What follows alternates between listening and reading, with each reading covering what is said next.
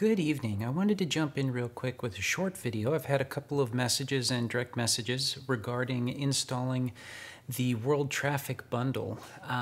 If you've seen my videos or my video in Tower 3D Pro for installing real traffic, real color, and custom schedules, then this is the same concept, the same setup. Everything operates the exact same way, so very simple on that front. There are a few adjustments that they've made to things, which is nice, but overall it's the same setup. So this is where I'm keeping my install on my NOS, and I've got a file that I always create for the keys, especially with all of the Tower 3D options, and everything had to be bought separately. In my keys file, I track the order number, the name it's registered to, the email address, the download link. With the new BMT Micro site, you do get a product ID and a password, so you should, in theory, be able to download it without needing to email their support every 3 months, which is good, so I track that. And then I track my registration key. The final thing that I track is the most important portion that I think everybody gets incorrect with this, and that is the install directory. So let me launch the installer and get the folder out of there.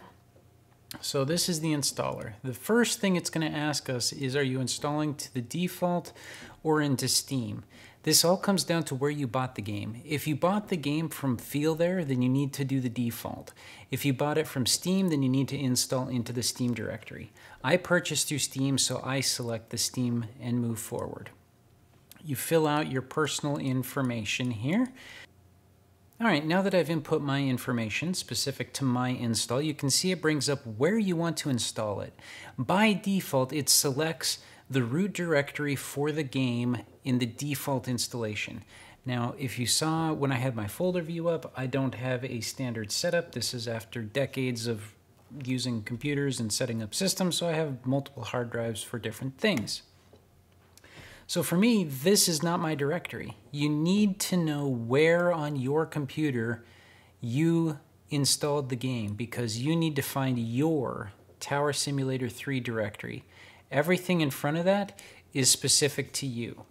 In my case, it's a very short change, and if you never change the install directory, then no big deal. Simply, this is mine. F is my gaming SSD, then Steam, Steam Apps, Common, Tower 3D. That's it. You don't want to go into any other folders. You don't want to move it anywhere else. It has to be in the default Tower Simulator 3 directory.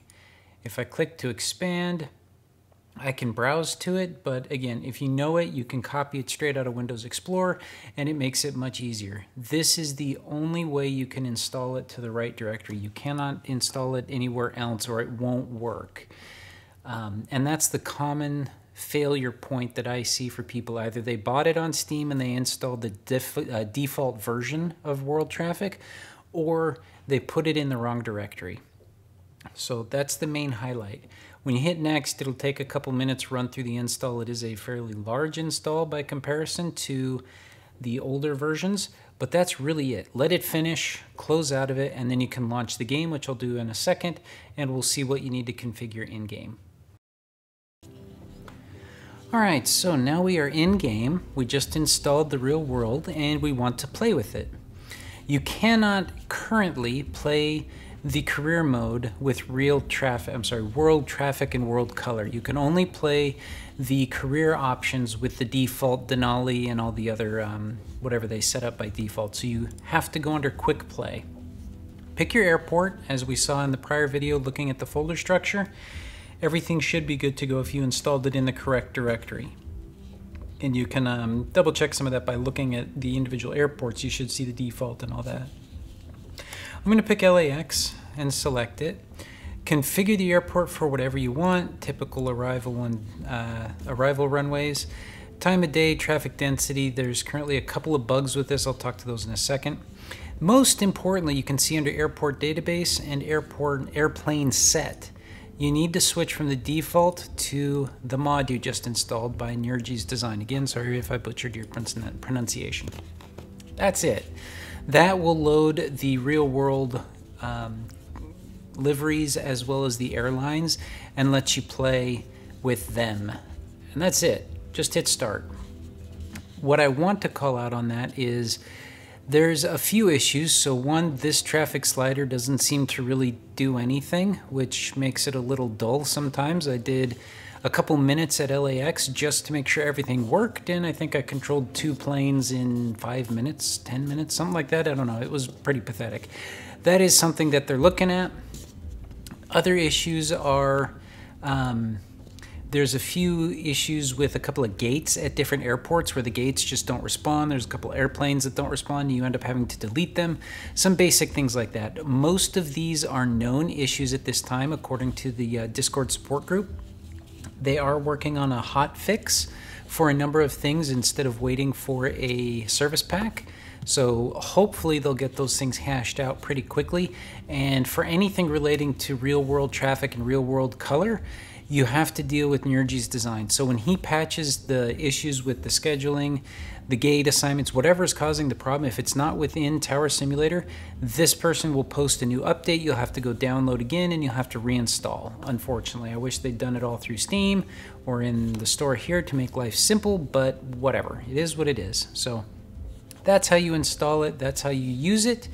The final thing I want to call out is the first time I played this, I've only played it once. Again, I just installed it, made sure it worked, and then I went to bed. It took a ridiculous amount of time to load. I may not have the most state-of-the-art PC anymore, but there's no reason in my mind that the game should take this long to compile, import the databases and all that stuff, and load. So it's an optimization issue in my opinion. I'm sure they'll hash some of that stuff out down the road, but in all honesty, it took about 3 minutes to load the game. That doesn't sound like a long time, but when you're used to 15-20 seconds, it was a noticeably slow load. And at first I thought the game had crashed, because if you again had seen any of the Tower 3D Pro videos when I was doing some troubleshooting on some of my own my own schedules, if something fails to compile and load, the game freezes. It just won't load. So in this case, I thought it had frozen. I figured I would sit and let it run a little longer just in case, because I saw how slow the original screen loaded and there's no percentage. And I'm glad I did, because it did eventually load in, telling me that I had done the installation correctly, but it took a very long time. So hopefully this helps you get the world traffic and world color installed, set up, and able to be played on your computers. Otherwise, let me know if there's anything else, and I'll see what I can do to help. See you in the next one.